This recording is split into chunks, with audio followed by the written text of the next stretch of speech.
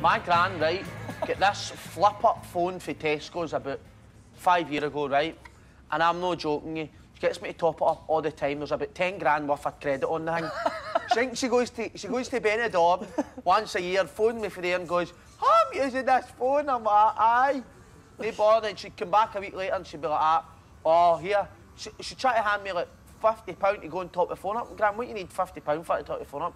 "Oh, I phoned you for Benidorm last week." My gran, doesn't cost you £50. Aye, for the international calls and that. See, when it just does like the beating, it does the ringing, that costs you a lot of money. She's got a fortune in it. She still couldn't afford it. Do you know the best one I got my gran with? See, you get up-to-date Facebook ones, right? What? And I tried to get you in the other night, right? And see if you go into Messenger and hold in the gallery button, it takes a picture of them, so she's sitting like what? Right, I'll show you, right? See you go into Messenger, right? Just say you hold in the gallery button. Aye. But I got my gran.